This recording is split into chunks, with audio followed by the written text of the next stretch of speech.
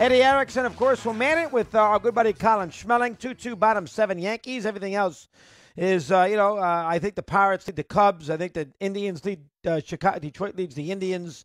They have one rain out today. The bad weather, of course, that was in Fenway with the Red Sox and the Orioles. I guess they'll play tomorrow. We try to get Joey Alex Cora on late last minute. We'll get him on as soon as we can. Here's Jay in Texas to start us off, and he's our Mad Dog Unleashed. Jason, good afternoon. It's your turn. How are you today, pal? What do you have? Jay.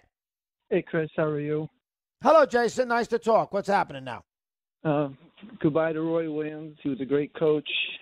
But I'm a Red Sox fan, but explain to me why the Red Sox and Yankees aren't playing the two Texas teams in Texas.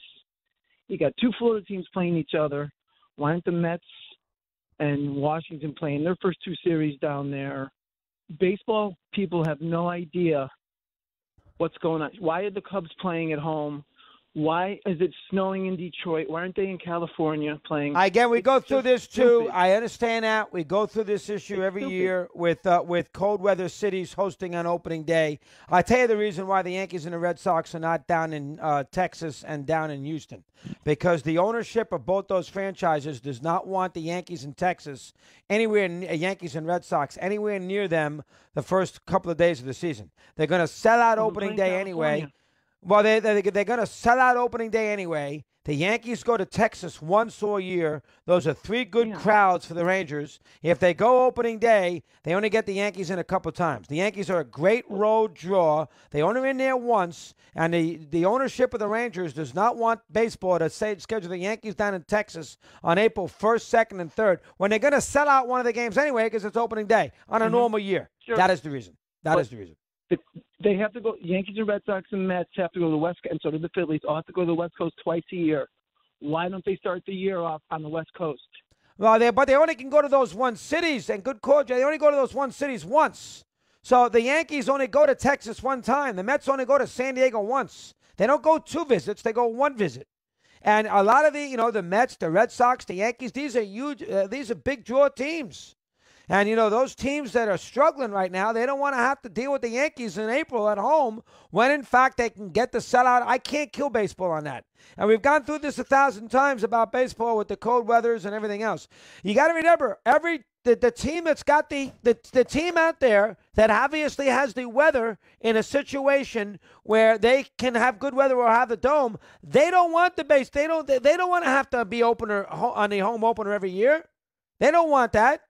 They're not interested in being, the home opener against the good Northeast teams every year because that's not a good week to draw. Opening day, and that's the end of it.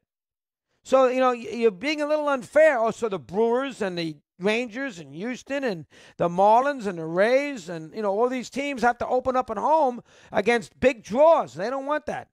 Baseball's in a tricky spot there. I'm going to give baseball a little break on that one. Some things I'm not going to give baseball a break on. That I will. Here's Jay in Philly. He's with us here. He's on Mad Dog Unleashed. Jason, good afternoon. It's your turn. How are you today, pal? What do you have? Jay.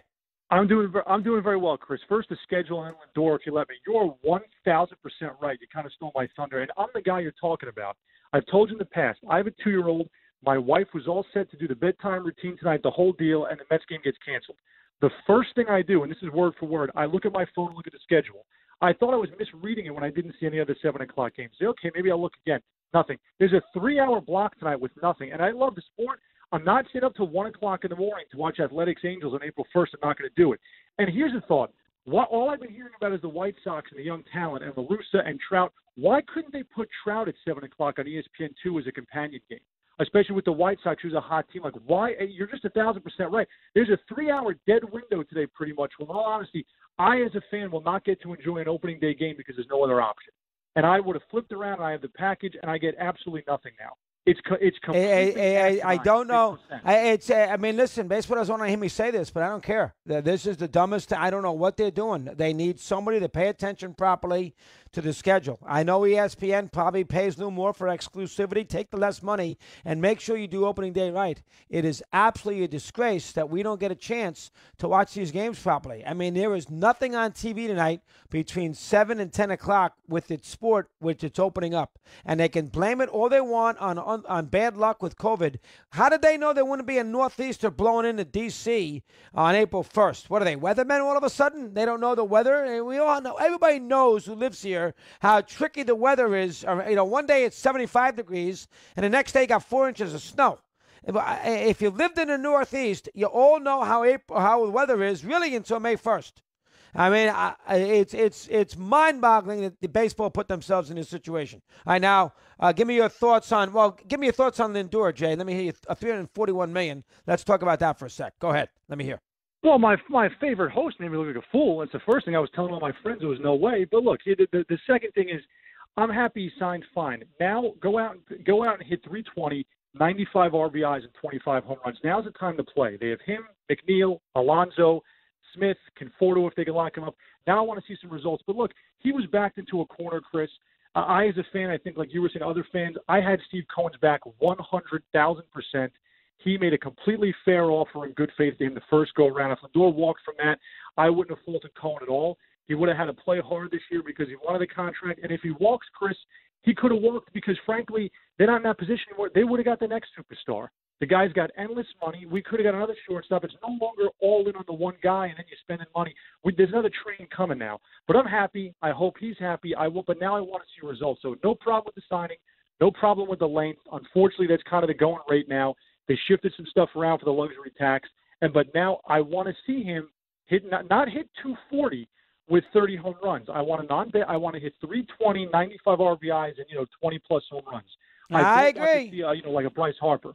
I don't want to see that. I understand that, and Harper's only been decent for the Phillies, not great. I'm with you 100%. I guess Lindor had a press conference today. I did not see it. I mean, I'll give you some quotes here. Okay, he said, I'm going to be great at 38, so don't worry about the age. He thanked Alonso for the $400 million quote. I wanted to yell, I wanted to scream. But I was stuck in my hotel room, so he was happy when he heard about the contract. To the fans in New York, here we go, baby. And he thanked his former coaches and teammates in Cleveland for the big deal. So Lindor said the right things today. He would have looked awfully stupid. I think most Met fans are with Jason. They would have. They are all on the people I speak to, and I speak to more Met fans than you can shake a stick at. Remember, I live here. And there's a lot of Met fans and Yankee fans where I live in Connecticut, and they all were on Cohen's side. Lindor would have looked bad if he didn't sign this. That's all there is to it. Here's Winnie in Massachusetts. Mad Dog Unleashed. Winnie, good afternoon. It's your turn. How are you today, Winnie? What's happening now? Go ahead. Winnie. Well, you're talking about the schedule, the weather. I'd be a lot happier right now, Chris, if I came home from school today and got home at about 2:45, and I'd be watching the second inning of the Red Sox game. They canceled this game today, Chris, at 8 a.m., right around there. It's 48 degrees. There's not a drop of water in the sky. What's going on? They canceled it that quickly at 8 o'clock in the morning this morning? I know they canceled it early. I thought the weather would be worse. And the weather in Boston right now is not that bad. Interesting. Chris, I can't answer that. And I'm about 25 miles outside of the city. It's 48 degrees here. I could go outside and play baseball right now, no problem. I drove by a golf course on the way home. There's people out golfing. And the forecast, Chris, was for no rain this afternoon. It was for some drops, maybe scattered up until about maybe 2 o'clock, they said. But even the news and other people were saying last night that they're going to get the game in. It's just unreal that they canceled it that quickly. People moaning and groaning about it on the radio, on EEI. Let me hear your take on that. Let me go ahead. Well, Chris, I don't listen to them. Thank God. Oh, you don't? I don't listen to any of those guys. I'm sure they must be. I know my people at work, my teacher friends at school were upset. It just doesn't make any sense to me. And like you're saying too about the national broadcast tonight, easily there could have been a weather issue in wherever the game is, Washington or New York. Washington. How they left that gap there, I did not know that until you mentioned it. So now I'm stuck. I'm watching the Yankees and the Blue Jays here. I should be watching opening day baseball with the Sox, and it doesn't matter because how much money are they really losing? If they were taking a risk on not having fans there's going to be how many fans at Fenway? I don't know, 5,000. I mean, how many hot dogs and beers are they going to make money off of today? If people are going to show up no matter what the weather is on opening day. I've sat through cold, wet opening days before. Why would I just? That's so. I don't have the answer. Very disappointing. Yeah, excellent job, Winnie. Well done. Good call. I don't have the answer for you on that. The weather is decent in Boston. I will say this. There is a little better feel, and the Yankees are out of the seventh inning. Double play ground ball by Judge as they play the top of the eighth at 2-2, 6-4, 5-4-3 for Aaron. Little ground ball to third. The scenario, laugh, Steve. The scenario of the hit a rocket, actually. The scenario of the scenario of the Red. I don't have the answer for the Red Sox, but I do think this. There is a little more ambiance in the ballparks with the fans. I've noticed it in the Yankee game. I know it's only 7, 8, 9,000, 10,000, but there is a little feel of ambiance. It looks a lot better than last year. 340. Where am Mad Dog Russo-MLB? 342, 18 in front of the hour in the East, 1242 in the West. We continue here on Mad Dog Russo-MLB.